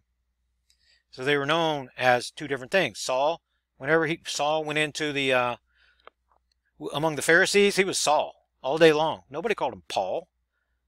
But whenever the Lord God sent him to the Gentiles specifically, then he used, you'll see in the verse there that it says also known as Paul. And from that moment forward, Paul is only mentioned as Paul. He's the apostle sent to the Gentiles. And there are the hyper-dispensationalists, and there are more than just 3 or 4 different kinds. There's like 20 different kinds of them. Acts 28:28, when Paul finally is going to the Israel, no more. I'm done with Israel. I'm just going to the Gentiles, just the gospel of the grace of God. He intimates on that back in Acts 20, start at 24. Those of you that I went about preaching the kingdom will see my face no more. Because he wasn't preaching the gospel of the kingdom anymore. He was just going to the gospel of the grace of God. He saw what God was doing. He was putting the kingdom dispensation in abeyance. It was going on the back burner. The body of Christ was the big chicken, the big deal. That's still happening to this day. Okay. Revelation and synchronous earth tells. This is from Catherine. This is the top of the featured section. And so Catherine writes, whenever I hear you speak about those lava blobs and how they are pushing and spreading under the earth's crust, and then mention horns being pushed up, I am nudged in my mind to think about Revelation. Several passages in that book speak of the beast with 7 heads and 10 horns. And I counted the leading edges of the blobs on your graphic diagram, and it shows 7 heads. And the number of horns that pushed up have been many, but I see they are becoming less and less as the thing expands and stays full. And you know what? You're right. Those horns form easily whenever you have magma wave action going through narrow corridors. So the pressure at 660 kilometers at the bottom is extremely high. The lowest pressure is right on top of the 410 discontinuity line. So when you get that added pressure, that's what causes near the terminal end of the magma plume formation. The arm that reaches out has a terminal end. So all the waves, they coalesce at that terminal end to get the expansion. That's when the horns formed. It becomes a permanent structure. Then the pressure, all that pressure in that magma horn, and the whole extended arm gets pushed back to the origination zone. Well, that horn is still there. It's just laying over. The next waves come up and pushes it higher, and then you get more expansion. That's how these arms expanded all the way around the world. Okay. So then she says, it was, is not now, and is to come. Sounds orb-like to me. And the article suggests that the 7th kingdom could be. So this is her. This is the article. You can check it out. See exactly what it says. And she's reading Rebecca Roth. And then this is going to be my reply. Thank you for writing and sharing. My view is that any correlations between revelation, prophecies, and magma plume formation are coincidental. We are living inside the mystery time. See, we're living inside this mystery time now. You're talking about what's physical that happens over here. And towards the end of the age, too. Okay? The prophets were never allowed to see what's in here, so they can't prophesy about what's hidden in God. Only Paul can see. The day of the Lord comes like a thief in the night because the Old Testament prophets weren't allowed to see how the day of the Lord starts. They only see how it ends. Paul was the one given the information how it starts, and it begins with destruction. That black star is going to come. The body of Christ is going to be taken, and the destruction is going to follow. So is it going to be the geological pole shift, tipping the Earth over? Is it going to be the buoyancy barrier corridors breaking, sending poison in the sky, pyroclastic flows? So all of the shorelines, 90% of the world population lives near the shorelines. That's 90% of the population is going to be gone. So the wave action from the ocean waters, catastrophic. Going all the way up the side of the Appalachian Mountains. Going all the way up the side of the Rocky Mountains on the other side. That's what puts out the fire from the buoyancy barriers breaking out west. Okay, so when you stand with the prophets, they see over here, they can't see anything in here. God hid it from them. So, my view, and that's what you're going to get when you write me. I just call them like I see them. When Galen wrote me on the blood on the mercy seat underneath, I just call them like I see them. That's what I always try to do. And somewhere in the middle as a neutral judge. Just calling them like I see them. That's what I try to do for everybody. Then this is a real scary story. Nurse claims 90,000 infected, 144,000. 5G. AJ writes me this question. Okay. May 17th. Looks like it's going to be the crossing date for this cycle. I'm going to continue to watch for all the signs. If this contagion turns out to be what I'm afraid it is, it looks like 2020 is going to be the crossing date. But that only means the rapture's coming sooner. And you know what? I'm tired. I'm really, really tired. So, if it comes now, great. If it comes later, great. I'm going to be ready either way. I'm going to keep my work, keep informing you guys on the Black Star and on the truth of God's Word. If you have questions about what happened on 9/11, I haven't seen one of those in a long time. But I'm happy to write you on that topic too. It only helps you to identify your enemy, though. It's not because we're going to, you don't think that Bush and Rumsfeld, Cheney, all those, you don't think they're going to go to prison, do you? No, not Hillary Clinton and all her emails. She's not going to prison either. Bad guys are in the devil's world. Well, they're kings here. It's whenever we go on the other side that we're the kings, and they are the ones suffering in the lake of fire. So it's almost impossible to keep up with how fast this Wuhan coronavirus is spreading. Over in China, whenever the information started coming out just last week, and it was already here in the United States, I could tell that the original person that they're looking for is the ground zero person. The person that interacted with the bat and the whatever it was. There's an original person. That's the one that they need to find. Because at some point, according to this nurse, this thing is already mutated. Now, if you go to Outbreak, the one with Dustin Hoffman in it, watch that movie. Then you're going to see that there's a monkey that's involved. And they had to find that monkey in order to understand the mutation, because the thing mutates, and then that changes it. So I'm getting emails about that, well, you can use oregano, you can use this. There's nothing that you're going to be able to use against this whenever this thing mutates. Maybe nano silver or something like that, MMS, something like that, maybe. But your regular remedies are not going to work on this thing. The reason is because it's not natural.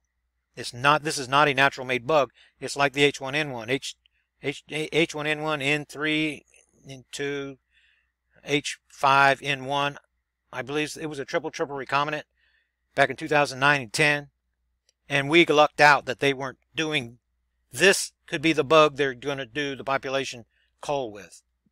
And if it is, the only way that you're going to neutralize this threat is to get out of the way. It's the only way you're going to do it. And this thing is spreading right now. People don't know. This bug is terrible because it has a 2-week gestation. If it killed people in 3 days, you wouldn't have the spread. If people had symptoms in 2 days, you wouldn't have the spread. You've got a bug here that people carry for 2 weeks and they do not even have a symptom. And they're carrying it and they're spreading it to other people who do. So they're going to be missing links in the chain. This cat is already out of the bag. It's already out of the bag. It's already global. Right now. They don't realize how bad this is. And whenever this thing mutates, and that's the problem with having so many illegal aliens running around in your country. If you monitor your borders and you don't have any illegal aliens, you have hospitals, then you have strong immune systems and you have a much better opportunity to fight. But when you're allowing millions and millions of third world people, illegals, to just run around, and where do you think that they wind up? They wind up in the hospitals because they got to have their free health care and that you're paying for. And this thing is spread airborne. It's going through the ventilation systems throughout the whole hospital. Right? You don't know what to believe how long that this thing can live in the air before and with the opportunity to pass to other people. But what I do know, I've done enough research on it right now to know that this thing is only 70 to 100 nanometers. Whenever they tell you the size of the bug, they're giving you the length of it. There's a length and there's a width. The width of this guy is even smaller than 70 nanometers. The masks that these people are wearing, this is not even a N95 rated mask. It's going to filter out 95% of 0.3 micron particulates. The width of this bug is 1/4 the size of that this mask will protect against. And these, if it has an N rating, N95, N90, N95, it's only getting 95% of the larger size particulates that are 0.3 microns, which is 300 nanometers. This bug is less than 100 nanometers in width. It's 1/4 the size. You'd have to have a hazmat suit. You'd have to have your own air supply to be able to hide from this bug if it's in the room with you. This thing can latch on to the moisture in your eyeballs. You don't even have to breathe it. But the mask that this lady's wearing, she may as well not even be wearing a mask, because that bug is just going to pass right through it. It's like trying to, the type of net that you catch a bass with, the big old holes in it. It's like trying to catch minnows. You cannot do it. It's impossible. You keep swiping at the middle, swiping the middle. You're never going to catch one. That mask is never going to catch these bugs. This is a very scary scenario. And this newsletter could be just full of this type of information. The Project Black Star newsletter is too. If they're saying 5 million Chinese, these guys are too late. It's too late. This is what they needed to be doing a month ago. It's already too late. When this thing hits a population, a third world population, it is going to mutate into a super strain. And since the United States allows, thank you, Ms. Pelosi, thank you, Democrats, for all the illegals that are running around, you have people with weakened immune systems walking around inside this country right now. Whenever they get sick, then they're going to take it home and they're going to infect their illegal kids. And their illegal kids go to your schools. They're going to wind up in your hospitals. You're not going to be able to escape this if you're in a large city. If you're in a large city, you're not going to be able to escape this. The chances, and then the chances are going to continue to go up for you the smaller the city you're living in until you get to the small town. If you're out there on Rebecca's property and you build your house there and you work at home, right, then you have the highest chance of avoiding this type of catastrophe. If you have the resources, that's what I recommend that you do. But then you are treating every single person as if they're infected. They can say, well, I don't have any symptoms. You don't care if they don't have symptoms. The only way to 100% guarantee is that you do not have contact with anybody. I know how it sounds, but a false sense of security is not what you need here. The idea that you're going to use oregano or even nano silver or anything, well, you hope that works, but there is no way to neutralize that threat. We don't know enough about it yet. We don't know how it's going to mutate yet. So that type of threat, you get out of the way. That's the only way. And remember what I said. I got into the survival program not because of Black Star, because of the H1N1 triple recombinant biological weapon. That's what got me to be a survivalist, and this is scaring me. This is really scary stuff. If you work in a place in a city where you are interacting with people, taking money from them, if you work in a hospital, if this turns out to be the super strain mutation, You're carrying it for 2 weeks before you even know you have it. The people that are going to fall first are the people, the healthcare workers that are on the front line. Like the one that I did a video on. She had a N95 rated mask on. She's saying, please send us more masks. You don't even have a mask on. This bug's going to go right through that like it's not even there. You have a false sense of security. You get closer to the bug. You think you're safe, but you're not. If she had on the right type of equipment, it would be enclosed to fight this bug. It's way too small. You have to realize that even viruses get viruses.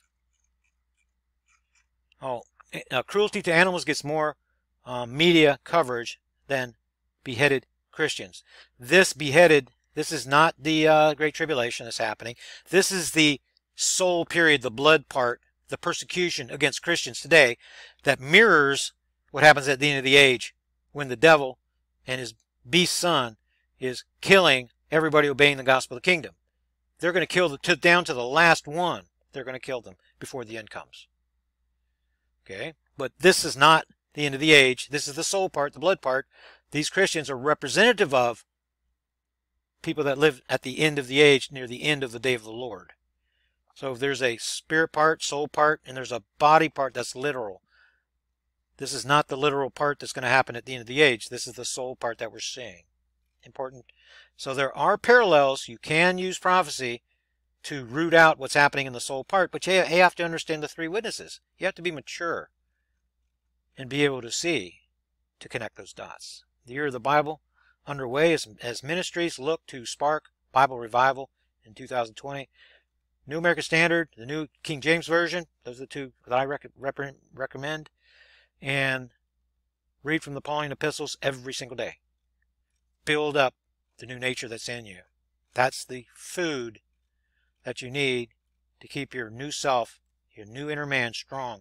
You're going to see these things easier if your new inner man is, and if you read my book, it's going to say right there, it's the new inner man that teaches you. All I have is seeds. That's all I have. The new inner man, okay, we're going to water, we're going to seed, we're going to water. The new inner man's going to show you all these things. Morphing into Orwellian states. Well, I'm not very proud of the way the United States is going right now. And what the left is doing. And whenever you see the media, what's that word? The root word, Latin, middle. They're supposed to stand in the middle of what's the news that's happening and give you the story. They're not supposed to take sides, Republican or Democrat. They're not the media anymore. Instead of, what they become is activists for one side or the other. And I do not want conservative activists, and I do not want liberal activists either standing in the middle in the media. The media should be in the middle. They're like a judge, neutral corner, like these administrators and moderators on the Bible sites. Don't take a side. That's your doom when you take a side. And still, CNN irks me. Been tweeting over there some when I get time.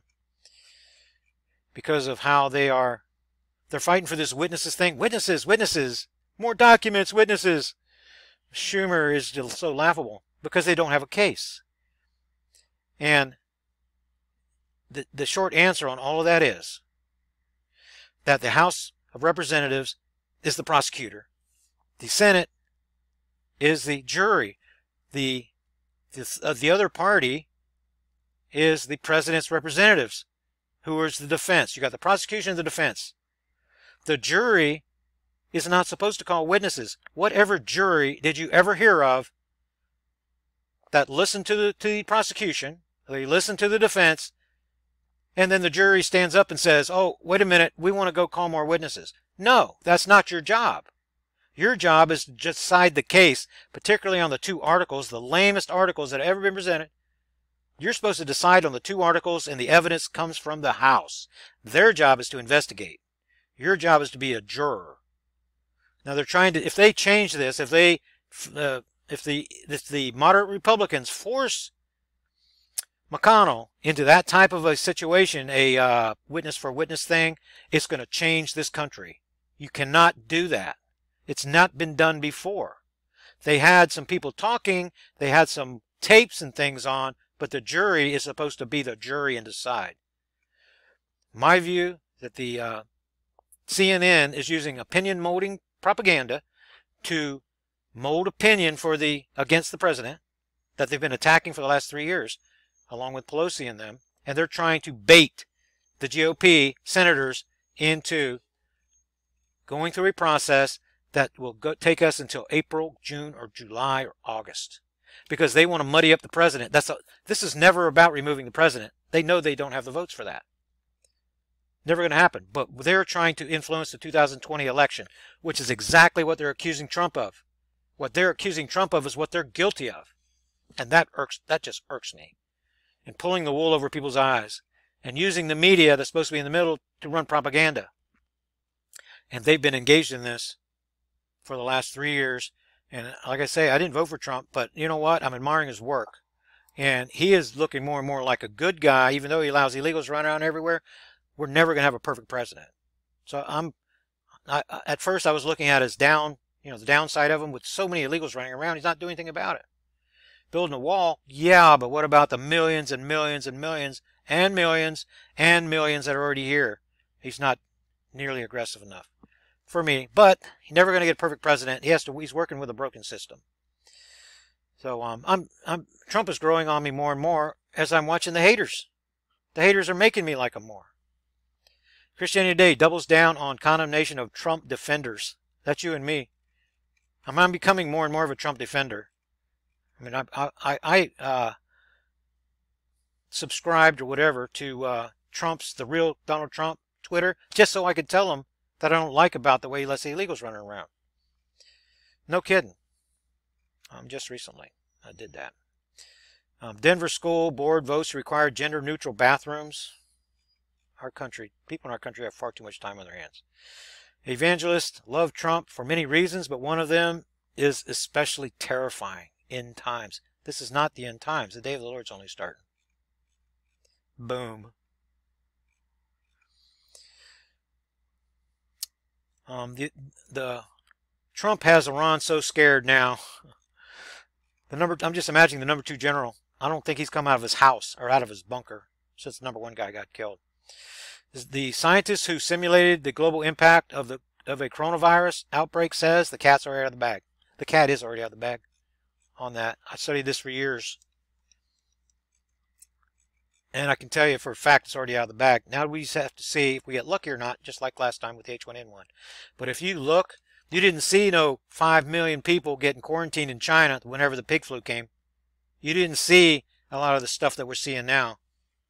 So it's almost, whenever I get a feel, 2009 and 10, and now what's happening, then the media and China appear to be playing this like a vehicle that's about to lose control. It's like they're slipping gears. They should have been in a different gear a month ago, and they have it in a low gear. Then they want to put it in a high gear. It's like they're switching gears. That's the way it feels by the sensing, the keywording of the headlines that are coming out from this story. Then this appears like it's going to be something. This is going to be the biggest story of the year. Like people dying, it could be hundreds of millions of people that die from this. I'm not trying to be a scaremonger or anything. Just trying to say, like in the movies, this could become real life like a movie. It could end up like The Road, with a man and this kid walking down the road. Those are the kinds of things that you join survival groups for. And this right here is just another threat, like the buoyancy barriers that are going to break, like the earth that's going to be tipped over by the geological pole shift. This is another one right here that's telling you that you better get ready to get out of the way. You better start looking at these threats and looking at ways to neutralize these threats. They're going to be coming down the road. So that's all the time that I have to share with you guys. A lot more covered in this newsletter. I'd like for you to get your hands on it. You get a copy of I think it's newsletter number 3 now. I changed it from the last time. Seems like I'm running a little bit low on RAM. Mystery Report 2, is that the one? Oh yeah, both of them. Black Star, number 2 for 2020, and number 2 for, I'll update this in I don't know, it'd be like number 7 or 8. I like to do about once a month for those that want to download a newsletter for free. Get more information right here at the website. Appreciate your support very, very much. And I'll see you on the, eventually, just between me and you guys, because not very many of you that are watching me right now, then I'm doing a project. We ripped all the carpet out of this trailer. It's a pretty big trailer. It's 30 feet. It's a bump out. Got a, I don't know, 16-foot. It's a big place. It's like an apartment, kind of. And because of this bug that we've had, this thing has been trying to kill us for the last 6 weeks. Then the first question that David asked me in the Bible study was, do you have carpet? And then my significant other, Kelly, she was saying, maybe we need, so while we were treated, we tore all the carpet out, went down and got flooring, and now I've got this room, this bump out done that I'm looking at right now. I've got to do the other room that's in there as time permits, as my energy allows me to do. So we've got the materials now. Appreciate you guys that are helping me and the support coming in. Really, really helping a lot. And I'm eternally grateful to you for those that are helping me. And so once we are resettled again and we're not having to empty the trailer and spray it every week and all this work's done and we get clothes on our back again that we're not worried it's going to reinfect us and stuff, then that might be another reason, because of what I've been going through since long before about December, is this is why I'm reacting to the way the coronavirus too, because what we've been going through has been pestilence, and I'm seeing this pestilence and seeing the fear in the eyes of the people that are sharing information about it. And so anyway, didn't want to leave without giving you a little update on what's going on here. And we're going to be into February, well into February, before I get all this work done and everything. But in time, I am going to get caught up, and my health is going to return. I'm not going to be tired all the time. And I'm going to want to spend more time making feature videos on this channel right here for things that maybe I just don't have time, to skip. I'm skipping over some things that I would really like to make videos about and things. This channel I've got big plans for this channel until the Black Star gets here, to help more people see the light, the three witnesses of God's, of spirit, water, and blood, that help us to see God's wisdom. It's hidden right in front of us. And I believe God's using this opportunity just before the Black Star comes to help His sons that are right here, right now, to achieve better heavenly rewards. I really believe that's what it's about. So I'm going to keep my focus on it. Please share this video with other people. It was kind of long, packed with information to help people get away from denominationalism and see the three witnesses in Scripture. Once you see those three witnesses in Scripture, then the thing I wanted to tell Dr. Laura was that the testifying is going on all the time. And then once you've read the Bible enough times, you read my book, the witnesses begin testifying from your heart. And you begin to hear the angel song that's coming through. And you realize all these witnesses are testifying at the same time. And that we are using our filters to hear the testimony of Moses, the testimony of the earth, the testimony of God who was. All the water witnesses, Eve, all of them together are telling a story. All the blood witnesses are telling a story. All the spirit witnesses are telling a story too. The families in the rows are telling stories like the Father, Son, and Holy Spirit about the Word, and all the blood witnesses and spirit witnesses and water witnesses combined are telling stories too, for the original singularities, like the Word, like the earth, from Genesis 1:1. Thank you guys very much again, and I'll see you on the next update report. That maybe there'll be one through the week. If not, I'll see you on the next Tuesday. And I hope to call out your name as a new supporter, and you still have the opportunity to, if you subscribe right now, to join us in chat tonight, where we'll be going over some of these things, answering the questions from supporting members. So thanks again, and thank you for joining me, and I'll see you on the next mystery report.